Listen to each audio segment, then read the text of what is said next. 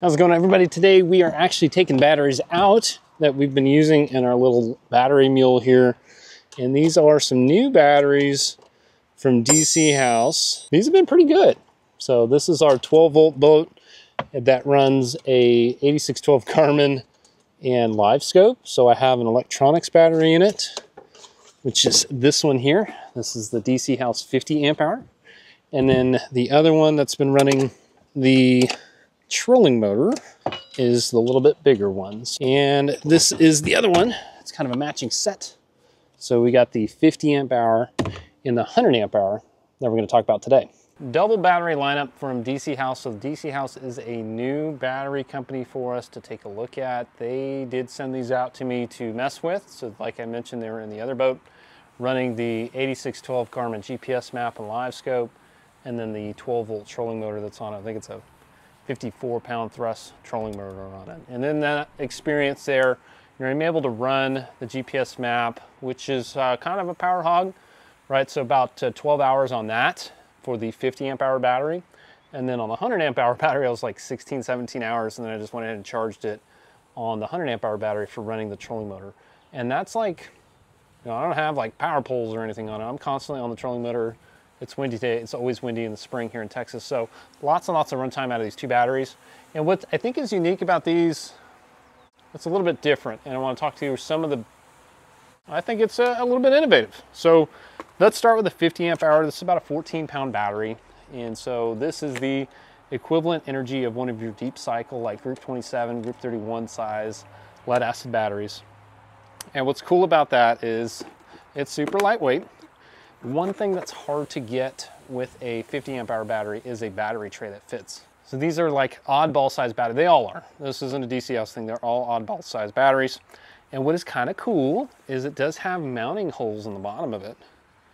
They're like number 10 or so. I'd have to measure them out. Smaller than a 1/4 inch for sure. Maybe even number 12s. But you know, theoretically, you can like just bolt this whole thing down to your floor, run your power to it, and you're good to go. So since it's hard to find a battery tray, that is another option, which is kind of cool.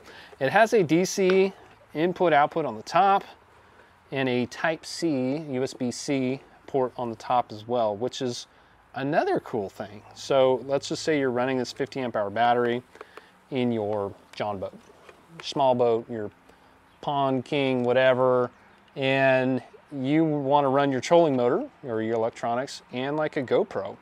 You've got a straight USB-C. Well, I don't run GoPros anymore. I run DJIs, but you can run those in, you know, straight into that or charge your phone, right? Your Android phone, your iPhone. You got a straight USB-C connection to the battery without any kind of power port or adapter or something like that. That's pretty cool. Now we did do a battery capacity test on it, and it came in at just over 54 amp hours out of it. So usable energy out of this 50 amp hour battery, I got 54 amp hours, so that's fantastic.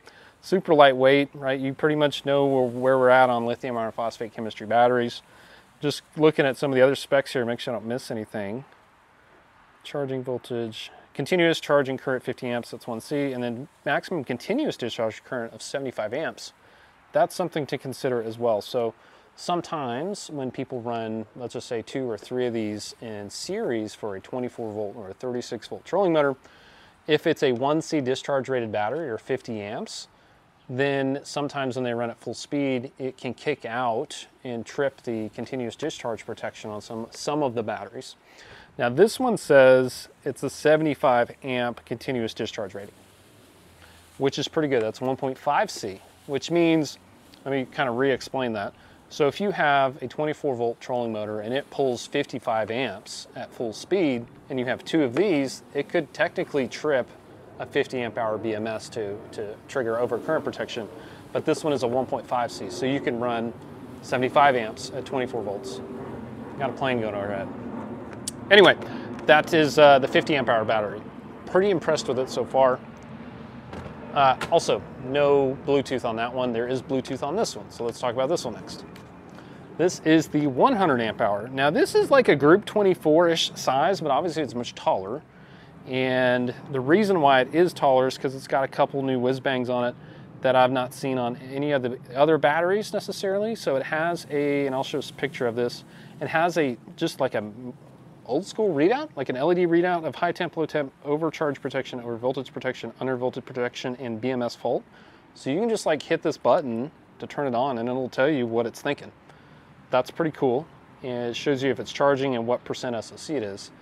Not only do you have that, but you also have Bluetooth connectivity. That ties right to their app. You can see what's going on there as well. It also has an input-output DC port that you can charge it or discharge it from that. It has a USB-A output and then a USB-C input-output. So you should be able to take like a laptop charger, if it's like a 12-volt USB-C connection, and run that straight into this and charge it with that. So that's pretty neat about being able to charge this thing with a couple different ways. It has M8 terminals on it. If I didn't mention it, on the other battery, the 50Ah has M6 terminals, so a little bit smaller. And this one came in just at under 24 pounds. Now we did also do a capacity test on this one as well, and it came in at 103 amp hours. So for both of these, they're hitting over their advertised capacity.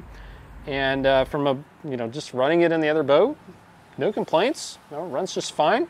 So far, so good on the DC house battery. I've used it for a couple of weeks now.